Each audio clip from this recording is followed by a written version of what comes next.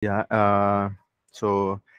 I'll give you the overview why we are uh, using MDM, Master Data Management.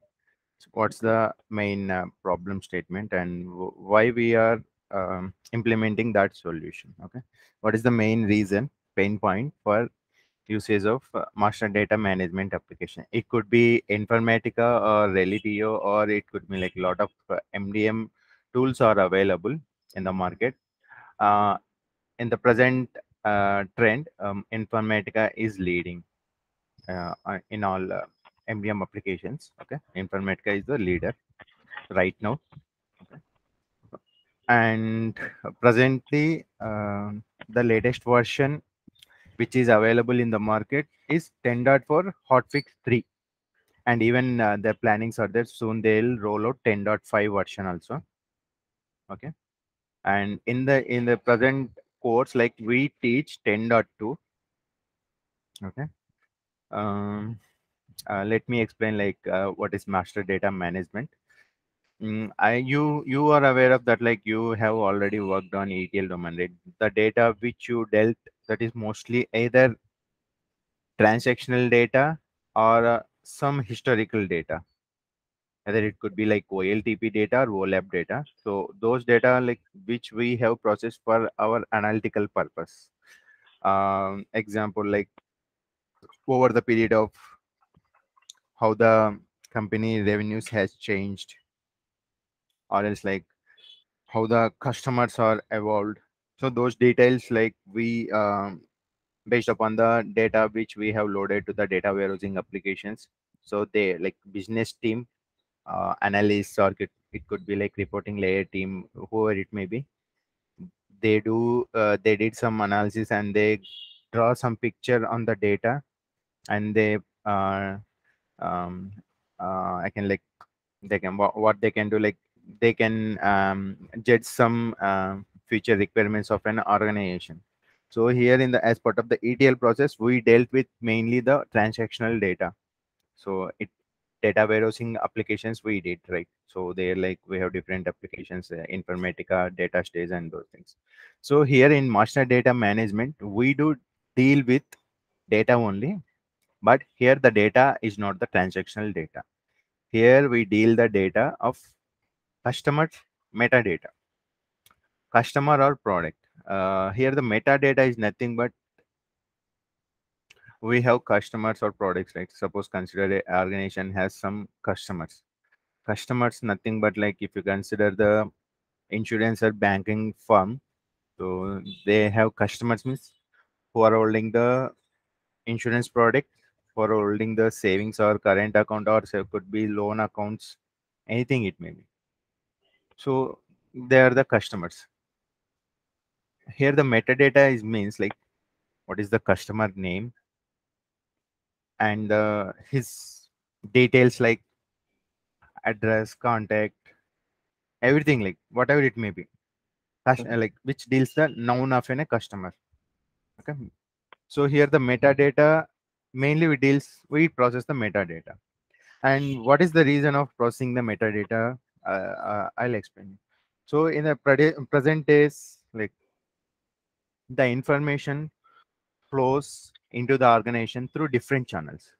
Suppose like you are there, like you are holding some products, or you are a customer to any organization. It could be like suppose if you consider Amazon. Okay.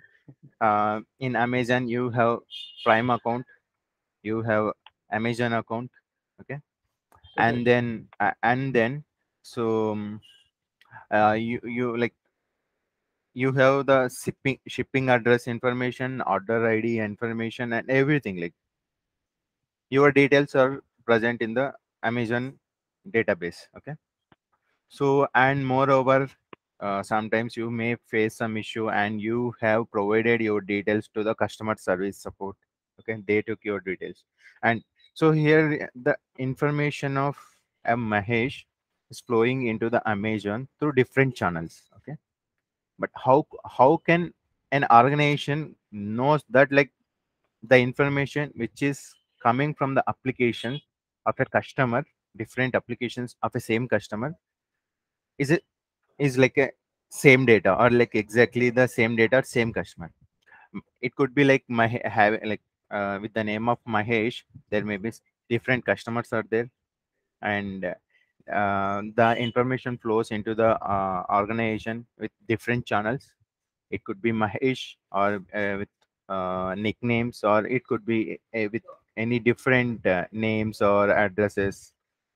But how can the organization knows that the data which we are getting from different channels belongs to the same customer or not? Okay, organization does not know. So then what is the purpose of getting to know that whether the customer is a single customer or multiple customers of a same name or similar name? So what is the reason of analyzing the drawing that information is to provide the better customer service, right? So you have made some like you have some grievances and you lodge a complaint. So how could an organization will contact you? So with your contact number. Okay. In future, like if they want to avoid some um what could be like issues like to provide better customer services, how can they contact? Like you have like different contact numbers, different email IDs, and different address informations, but you are a single customer. They don't know, right? So Right. here they are investing some additional amount of time and additional amount of resources to contact you or to provide better services to you. So and a single customer, they are providing the services multiple times but having no purpose. You are the only one customer, but they are contacting multiple times and so on. Okay, this is one level. And if they want to judge the customer trends and how they are behaving, means like what products they are preferring and those things. So if they have the trusted version of customer data, then it could be easy for them to draw a conclusion or to draw a picture of about a customer and how they are behaving, means what is their customer trends within their organization. So so it will be helpful for them to provide or to bring the new products as per the customer's wish, or else like they provide the better customer service, whenever we contact, like immediately they will provide some suggestions, or they will provide some alternate approach to satisfy you, something like to resolve your grievances and those things. So these are the main pain points. And if we come to the product domain, so Amazon like sells different n number of products. Okay, and even Amazon don't know like there could be similar products. Okay, and the same product will be sell by different vendors. Okay, whenever we buy some product, like in the Amazon application, it shows like this product sell by this vendor, like of this much cost. Like, so Amazon don't know like same product where how many vendors are providing. They don't know, right? So in order to provide the better visibility and picture of any product, they should need some trusted information. So who could provide the trusted information? Amazon sells millions of products, right? So it could not be that easy for a human being to draw the conclusion that these products are same products. Okay? We buy only few products, but there are millions of products are available. If you consider the mouse electronic goods, like mouse has different products within that product mouse. We have different versions, wireless, wired, and that in that the fast xing, and the version numbers are different. There are so many are there, like, so if they have the trusted information of any product, then it could be easy for them to display in their application.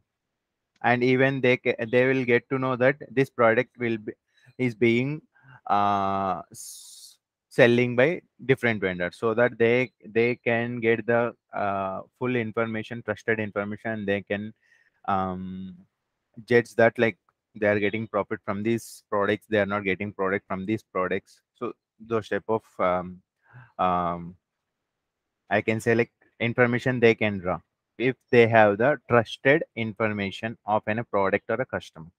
This is retail domain. If we come to the banking domain, banking or any insurance or healthcare sector, so how can they get to know that, like, suppose a something happened to a customer, means like he may died or like is no longer is available. A customer is holding different products in that in that bank. He's holding the savings accounts, he's holding the current account, he's holding the mutual funds, he's holding some loans,